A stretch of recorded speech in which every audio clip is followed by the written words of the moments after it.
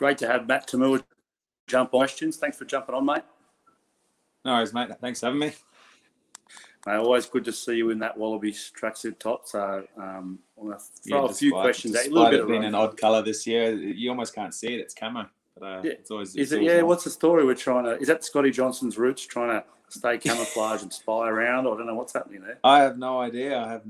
It's it is odd, but it's starting to grow on me as it does. And maybe it's COVID, so they can't see us if we're breaking isolation rules or something. But we'll see how it eventuates.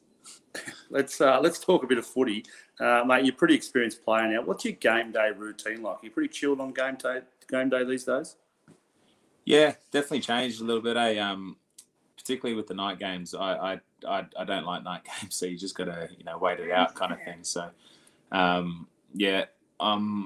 kind of I do all my prep the day before. I know what I'm doing during the day, like if I have a little sleep or eat and stuff like that. But I try to keep it pretty normal. Sometimes I might even get out for a bit of a hit of golf, hit some balls, some putts and chips and stuff like that. So yeah, whatever to fill in the time, to be honest, because it's a long old day, particularly for a test match when you play like 8:30. So anything to kill the time. Mate, I think that's going to be a bit of a theme. I snuck out to play 9 holes at Clearwater in Christchurch back in the days. We used to stay there before the Crusaders, and walked into Ewan McKenzie as I walked off the 9th hole, and he said to me, "Mate, you better play well tonight." I said, "It's all right. I had a golf card for you." Mate, you're kidding yourself playing golf, but whatever makes you happy. Yeah, I'm all for that. And I watched, the Last Dance. Everyone was watching that on Netflix, and it worked for MJ, so maybe it's going to work for me, surely. Do you get the cigar out as well, the big stogie? No, I'm not throwing bets as heavy as him as well. Maybe just a couple bucks here and there at best.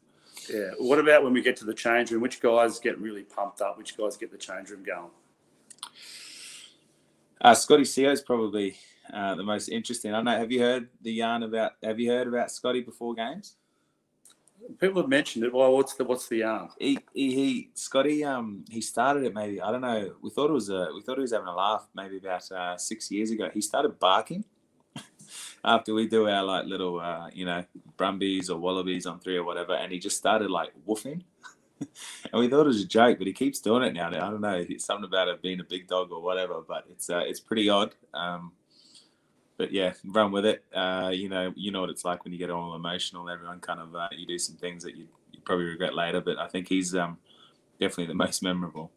Whatever works, I suppose. I remember the great Rocky Elson will be in a shower brushing his teeth. So whatever works for people to make them play well. And I don't know if no Wallabies bark and Brumbies don't bark. So I don't know where that comes from.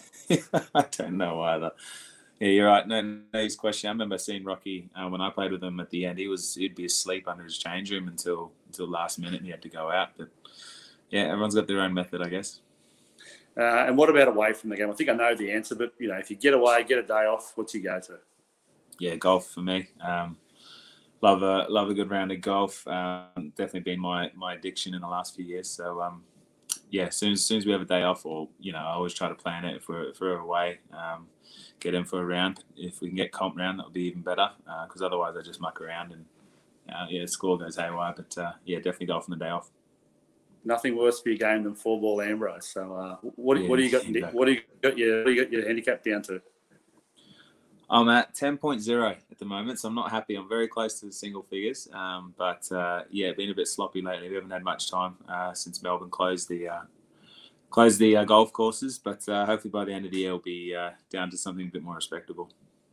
And were you in that Wallaby group that snuck out to Capital? How was that? Yeah, that was unbelievable. That was courtesy of yours truly, wasn't it? That was incredible. That was one of the most memorable days. That's the only reason I brought it up was to get some credit. No, I actually haven't played there in 15 years, and I couldn't get out there that day.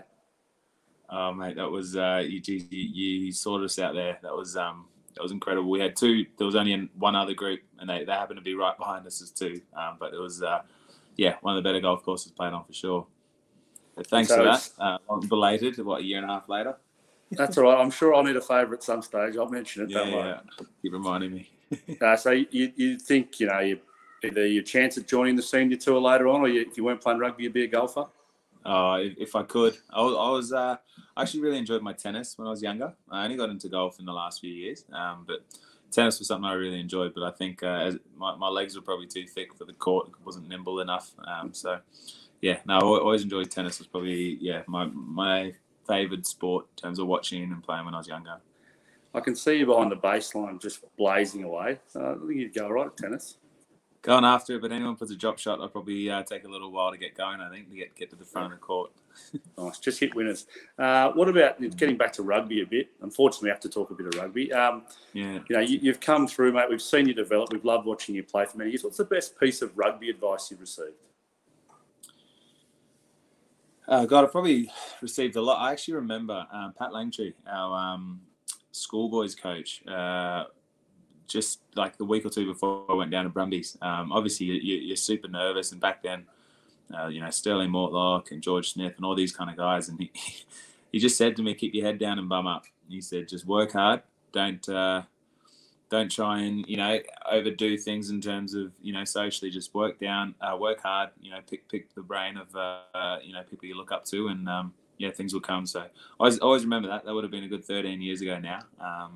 Head down, bum up, and it's always. I think from there you probably set a good base, and you can kind of do all right from there. So always appreciated that. Well, it's certainly gotten you far. What about individually? Is there a highlight, a moment, or something you've done in your games, and you've almost been pretty happy at that X factor play you've been able to pull off for your team, or a proud moment you've done something good? Probably not a single moment. There's probably two games that stick out for me. The Bull semi-final in 2013 against the Bulls, we managed to score in the last minute or two to go to the final, and then that same year actually we beat the British Lions with the Brumbies. That was in a midweek game. Those they'll definitely headline, I think, at the moment anyway in my career. Those were pretty special moments and big games. Well, there's still time for some more. What about growing up? Is there a former player or former classic Wallaby you liked watching coming up, bit of a hero? Yeah, as a fly half, I think most people my age looked up to Bernie, Steve Larkham, and to get coached by him was incredible. And then I think I owe him a lot in terms of inspiration, but then even just the work he put in with a lot of us young guys when we're down at the Brumbies or at the Wallabies, coaching was incredible. So he definitely probably holds that for me. And what about, say it's probably last question, say it's cheat day, right? You've just walked off the golf course, you shot 40 points, you're about 6 over, you're pretty happy with yourself. Yeah. You don't really want to cook. What's a luxury food, you grab for dinner? What's you go to there? I will cook it though. Corned beef, or bisupo as they say in the islands. Corned beef with a bit of spaghetti and some nice sticky rice. That's usually if we have a Saturday game. Sunday night, I'll veg out and have a good old crack. But yeah, bit of island food. If Dad's around, he'll cook me some as well. But it's definitely the soul food, as they say. Yeah, that actually sounds better. My old man, when he did that, he would get pu'er, so watercress, and we get a few doughboys in there, and that's about it. We definitely didn't do it on pasta. That's a good. I have to give that one a try. That's a great idea. Yeah. Love it, mate. Love it. It's the best. Nice, mate. Thanks for having a quick chat. Always good to see you. As I said, great to see you in that Wallabies top, and look forward to seeing you in a gold jersey. Awesome. Thanks, Mogs. Cheers. Thanks, mate.